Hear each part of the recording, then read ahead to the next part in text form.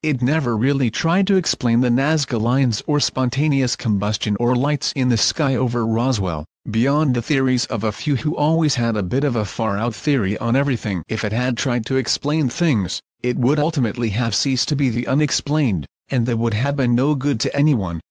Nor would the leatherhead binder, for that matter. I fear the Bermuda Triangle Enigma, Channel 5, is heading in the wrong direction, with the first episode devoted to showing how a particular patch of ocean can be especially prone to boats going down. Presenters Rick Edwards and Ortis Daly did a very good and workmanlike job of this, explaining how 3 storm fronts knit together in the million square miles of the triangle, reaching top speeds from their respective starting points in the Florida swamps, the Caribbean and the Atlantic. They showed us how so-called rogue waves can overcome the biggest of vessels in such a maritime region, and drew a clear and very reasonable link between pleasure ports like Miami and the amount of unseen sailors who go missing after heading out from their deceptively calm waters without a clue as to what might happen if they find themselves in water less calm. These weren't so much secrets of the Bermuda Triangle as the down-to-earth facts of it, and when put next to people who still insisted on believing there were forces at work out there, along with energy fields and other such hogwash,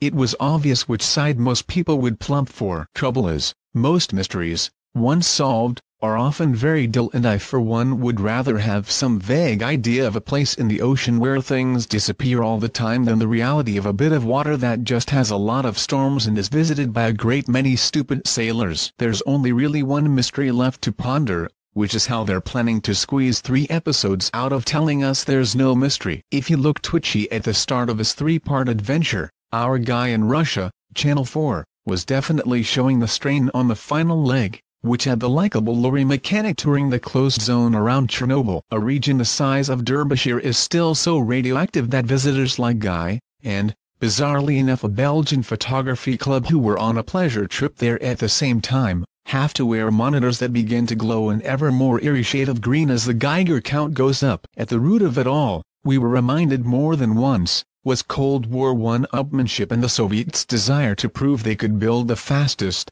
biggest, cheapest reactors.